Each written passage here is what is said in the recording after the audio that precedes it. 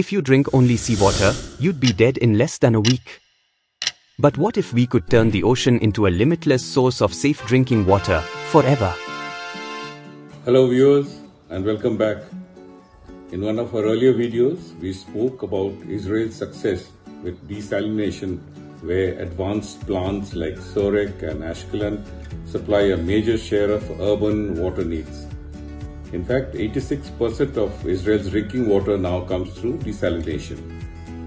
Today we shift focus to India. We'll explore the future of desalination here, a technology that could transform our vast oceans into a sustainable source of drinking water. We'll talk about the challenges, the breakthroughs, and what it really takes to make seawater safe to drink. If you find this useful, viewers, don't forget to like, share and subscribe for more insights on engineering and water solutions. Thanks very much. Earth is the blue planet.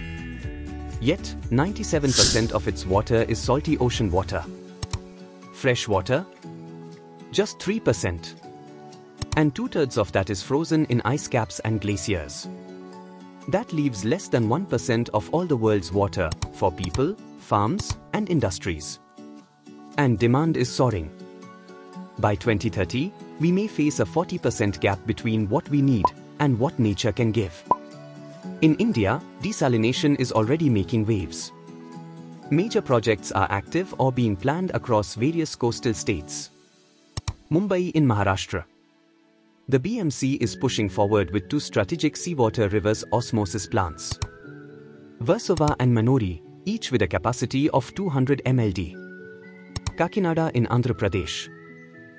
A large-scale industrial desalination facility is in the works, a 3 by 50 MLD plant at Kona village near Kakinada, backed by 1310 crore rupees in investment. Gujarat is rapidly expanding its desalination footprint. In 2022, a 100 MLD desalination plant at Dahej was commissioned, currently supplying treated water to industries at around 26 rupees per kiloliter. A notable project is the 100 MLD plant at Jodia, in Jamnagar district. Developed under a public-private partnership model, it will supply treated water to Rajkot, Jamnagar, and Morbi for the next 25 years. Additional plants of various capacities are in the pipeline, in Dwarka, Kutch, Bhavnagar, and Gir Somnath, collectively adding 370 MLD projected capacity. Tamil Nadu, a pioneer in desalination technology in India. The state has 2 major plants near Chennai, the Minjur plant, 100 MLD, and the Numili plant, 150 MLD. Together, these plants provide a critical share of Chennai's drinking water supply, especially during droughts and monsoon failures. But here's the challenge.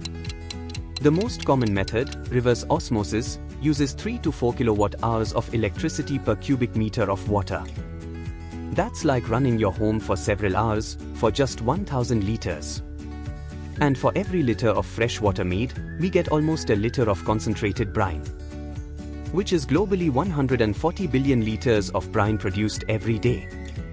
Without careful disposal, that can damage marine ecosystems.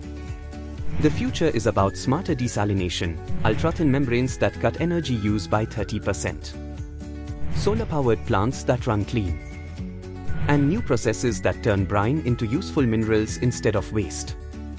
Imagine entire coastal cities powered by renewables, producing endless fresh water from the sea without harming the ocean. At TekBerry, we work with innovators, engineers, and governments to turn that vision into sustainable water solutions. Because the future of water is in our hands, one drop at a time.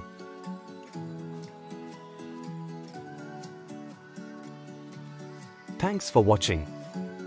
Don't forget to like, comment, share and subscribe to our channel.